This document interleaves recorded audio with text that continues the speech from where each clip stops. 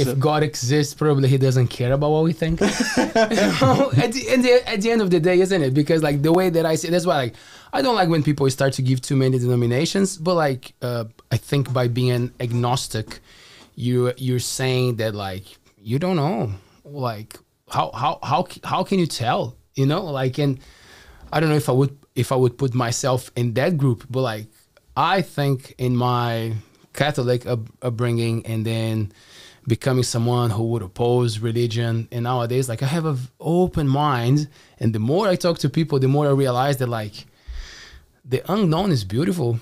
Not knowing for me is amazing. You know, I'm fascinated about like how humans have this beautiful, and I'm intrigued by creativity. Creativity is something that really catches my attention, because like where does it come from? How do we develop that? So like if people like to believe that there's a powerful God or someone sending us message, I think it's cool, man. It's a cool story.